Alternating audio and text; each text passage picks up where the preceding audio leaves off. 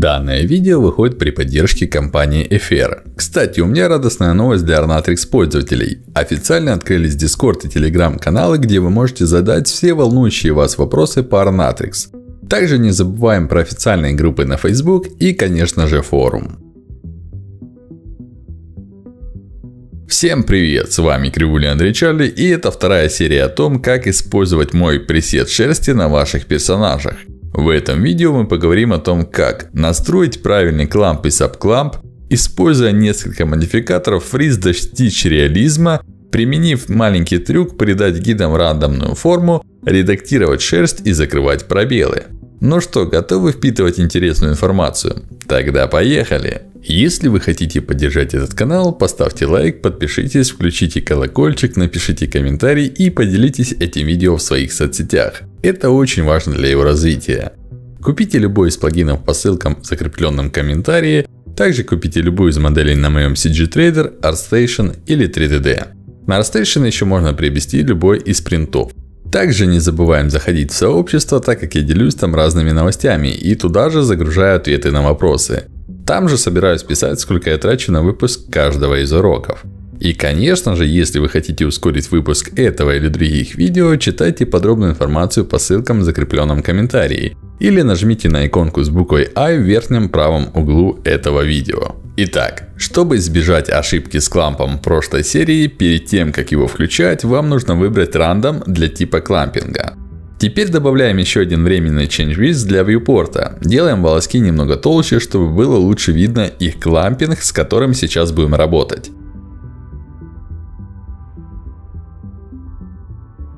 Итак, возвращаемся к клампингу в вкладку Clump Management и в Clump Count для начала вводим значение равное 200.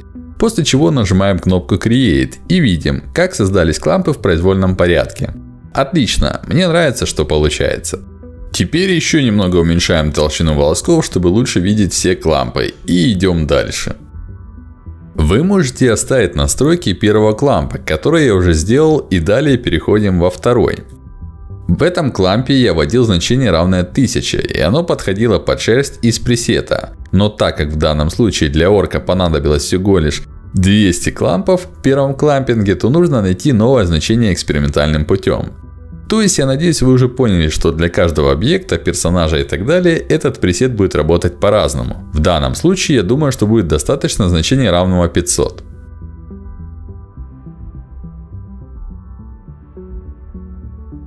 Итак, переходим в следующий кламп, и для него уже можно использовать значение, которое примерно больше в 2 раза предыдущего. То есть, если там мы вводили 500, то здесь будет достаточно 1000, и снова нажимаем Create. После чего включаем следующий кламп, и пусть его значение будет равно 1500. Итак, с клампами закончили, далее включаем Lens, и затем каждый кламп нужно проверить на наличие правильного ID для саб-клампинг. То есть в Region Channel у вас обязательно должен быть выбран ID предыдущего клампа, чтобы все работало правильно. Если все окей, то идем дальше. Если нет, то выбираем правильный ID и еще раз нажимаем кнопку Create в каждом клампе. В первом клампе, естественно, не должно быть никакого ID.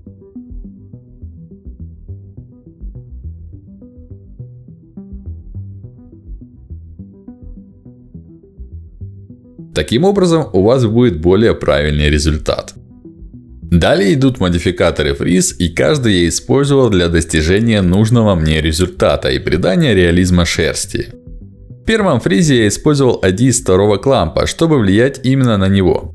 Давайте, чтобы не путаться, переименуем все названия в нужном порядке. Но перед тем, как начать переименовать все модификаторы, вам нужно удалить пресет шерсти. И, кстати, желательно его сохранить в новую сцену, так как позже мы будем использовать эту шерсть для другого workflow. Затем удаляем ее. Для этого выбираем самый верхний модификатор, затем нажимаем правую кнопку мыши и выбираем Delete. Возвращаемся к шерсти орка и переименовываем все таким образом, чтобы все было по порядку и вы не путались.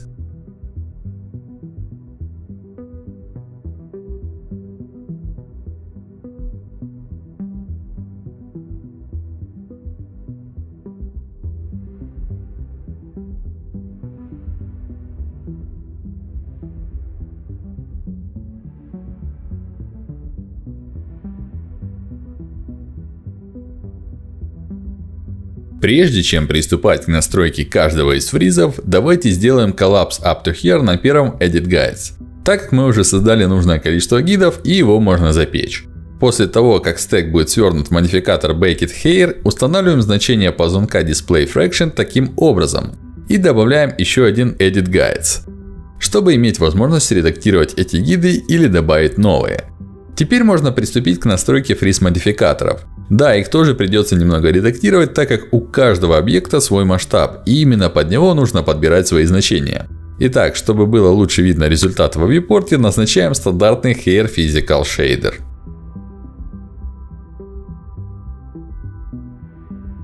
Итак, как я и сказал, первый фриз я использую на втором клампе. Для этого в Group Channel я выбрал его ID. Настройки я уже изменил таким образом, но у вас они могут отличаться. Поэтому экспериментируйте, чтобы получился примерно такой результат. Слишком много хаоса тоже не нужно, это только уберет реализм. Следующий фриз применяем к первому клампу. И прошу обратить внимание на Amount. Его значение равно 0. То есть, с помощью вкладки Outliers я включил влияние фриза лишь на определенном проценте пучков из первого клампа.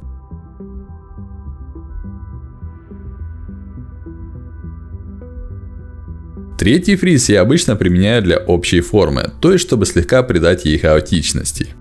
Четвертый фриз я использую на кончиках.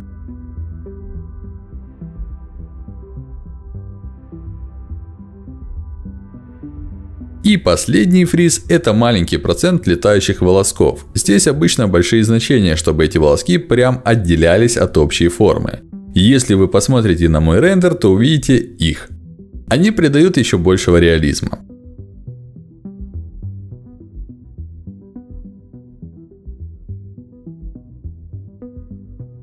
Затем, если вы используете Redshift Render, то в нем нужно обязательно включить опцию Hair Tessellation в настройках System.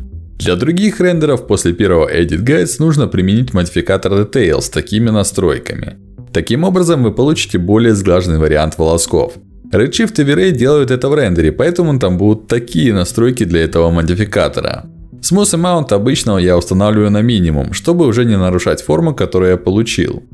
Также есть еще один секрет, который придаст еще больше реализма вашей шерсти. После модификатора Detail я применяю Curling с маленьким значением для Face. Это делается для того, чтобы придать немного хаоса в вводной форме из Edit Guides.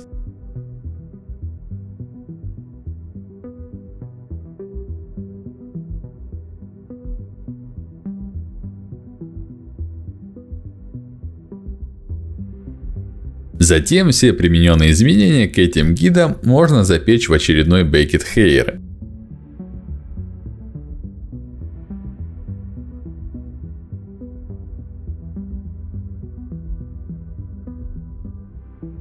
Опять же, снова добавляем еще один Edit Guides выше, для того, чтобы иметь возможность в любой момент отредактировать основные гиды. Этим мы займемся позже.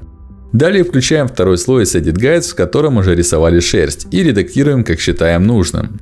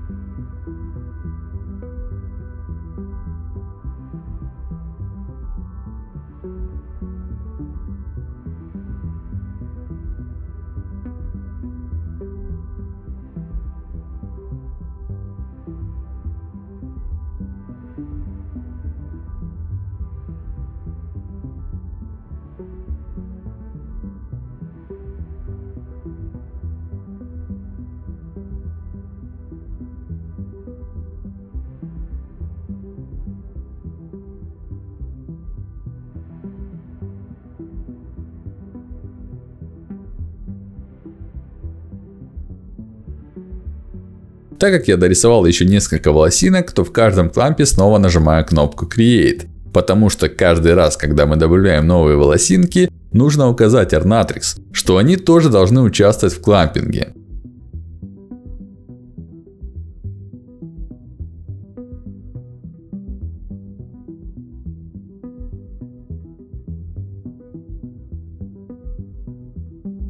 Опять же, вы можете вернуться в главный Edit Guides и отредактировать форму всей шерсти.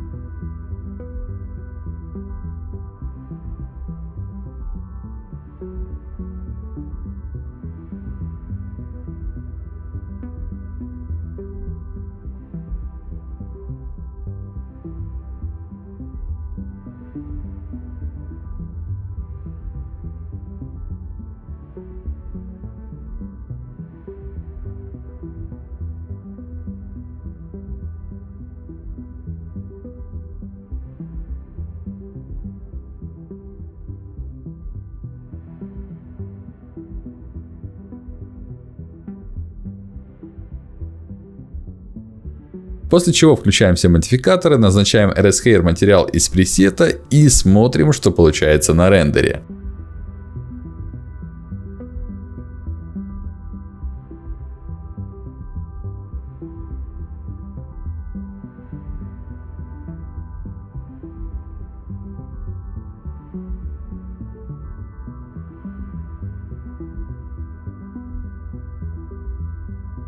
В итоге получилась такая шерсть. Естественно, есть пробелы и некоторые моменты, которые нужно доработать. Опять же, вы можете изменить этот шейдер, освещение и так далее.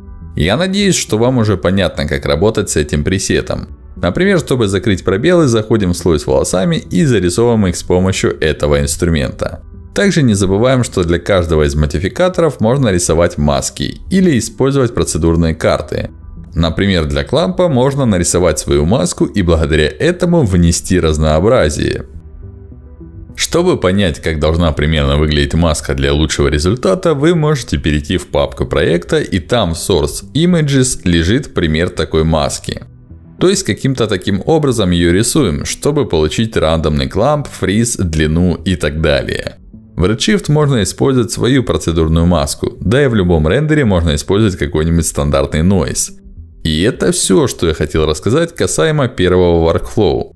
Второй workflow покажу в отдельном видео, и там же поговорим о разных рендерах, то есть как настроить материал шерсти в каждом из них. И это тоже будет отдельное видео. Благодарю за просмотр и желаю хорошего настроения.